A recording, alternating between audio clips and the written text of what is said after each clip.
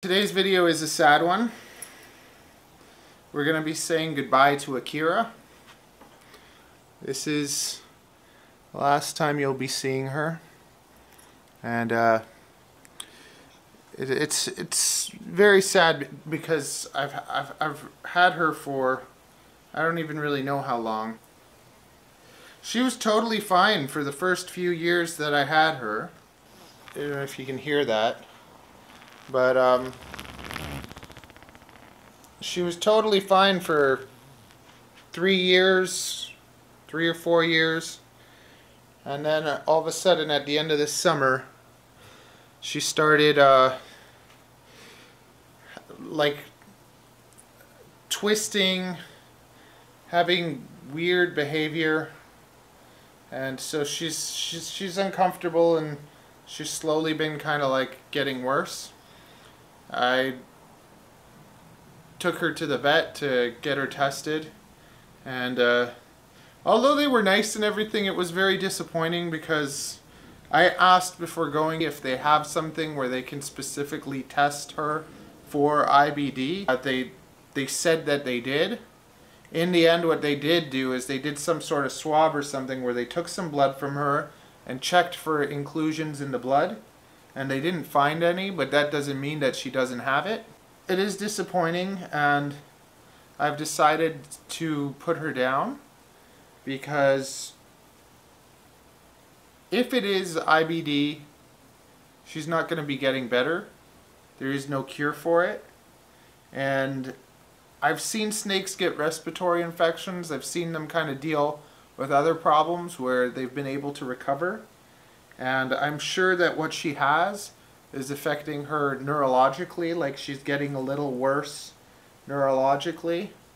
The doctor said like the front part of her body is losing body weight, and like her whole mouth is like she's secreting like a thick gooiness out of her. Like you can see it's not very nice. She's still eating properly, but it's just going to get worse, and I can't risk her passing this on to my other animals. So I've kept her away from them. She's only ever really hung out with one other snake, and I was going to put him down too just to be safe. That is sad, Daddy. That is very sad. That's very sad. Yes. Maybe you should take her to a doctor. I did take her to the doctor. And get the checkup and get a needle? Yeah, I took her for a checkup and everything. So I've basically raised her since a baby. And in almost 10 years of keeping snakes, the only snakes that I've ever lost have been snakes that didn't make it as babies.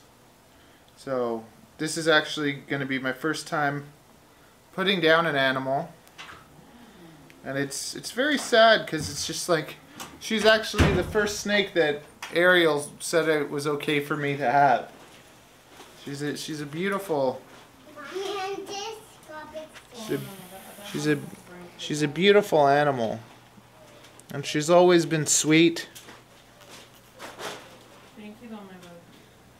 She's always been a really wonderful animal. Ty was in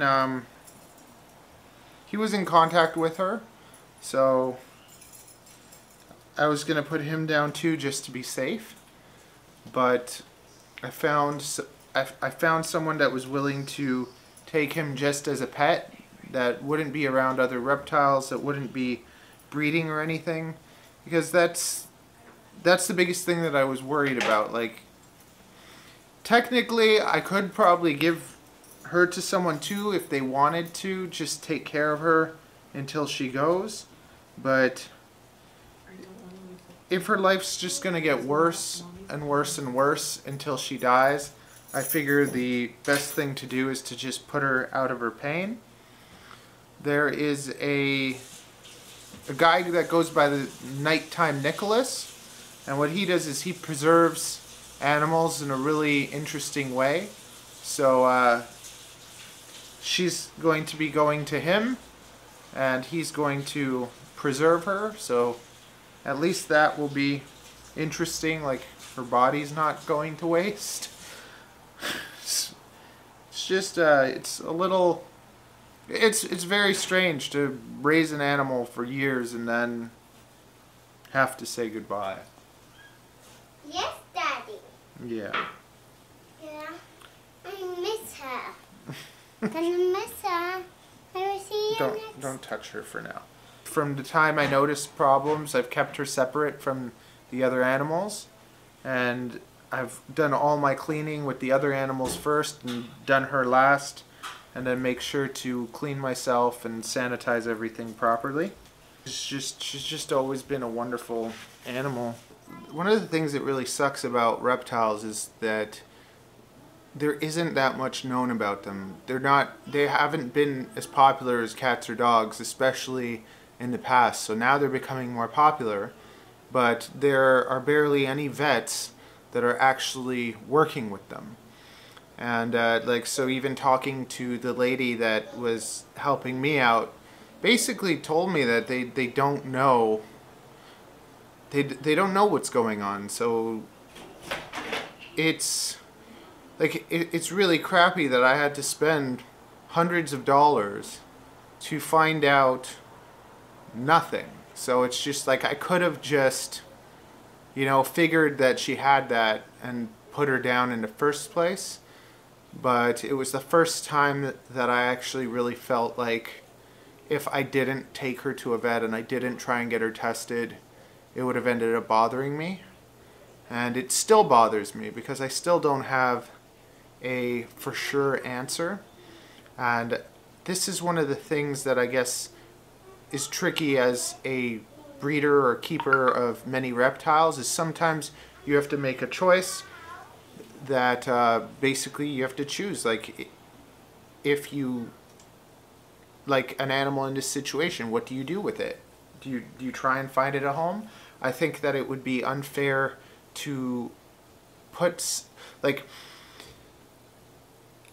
anyone that has some reptiles most likely wouldn't want to take her in for the risk that she could put to their other reptiles. If I had no other reptiles, I would keep her myself, possibly. And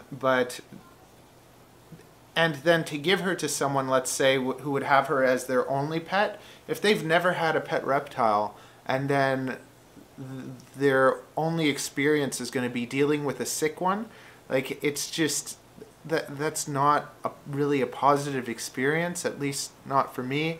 It's different than dealing with other issues, because it's like she could be irritable, she might stop eating eventually. There's all sorts of things that could go wrong where it gets worse and worse, and for someone to have that as their first reptile experience, it's just not something that I would want to give to anyone. So it's hard. I really believe that the best thing for her and everyone is just for her to be put down.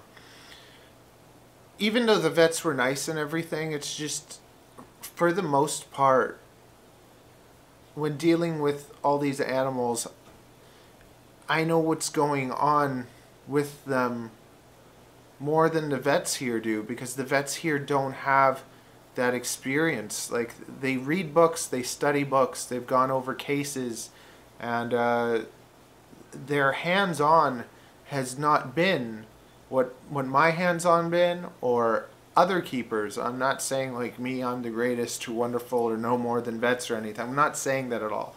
I'm just saying that over about 10 years of experience, I've learned a lot of stuff, and I've read a lot of stuff. So other keepers that have like 50 years of experience dealing with animals, they have more knowledge on the animals than the vets do. What we cannot do is we can't test them. There's no way for us to test them, and even like here in Canada, the vets have no way of testing for certain things unless we send it over to the States. And to send samples over to the States, we have to go through the same process of like importing an animal over to the States, or at least that was what was told to me, that you have to go through CITES or something. It makes it really difficult. It makes it really hard, because it would be nice if we had access to more things. I'm not gonna cry. I told you I'm never gonna cry on this channel unless, yeah, I don't think I ever will. I don't do that. I cry, but like I'm not. When I was a little kid, I remember I found like a bird that fell out of the tree, and it was like a baby bird, and I brought it home to Mom, and I was like, Mommy, we have to save this bird's life. We have to make sure it's okay. And I took care of it, and I set up like a warm thing, and I tried feeding it, and it died one day, and I cried for 3 days and made a little burial in the backyard and stuff. And that's how I was. I used to be like super sensitive. Maybe I just pretend I'm not sensitive, but I just, yeah, I'm not gonna start crying on YouTube for everyone. I'm sorry. It just really sucks, because it's like she's beautiful. She has a beautiful personality. She's a beautiful snake, and we had good times together. She's a square tail. She's the only square tail that I have in my collection, so there's not going to be any more square tail plans. Yeah, I don't even really know what to say, so I think that's good enough for now. Yeah.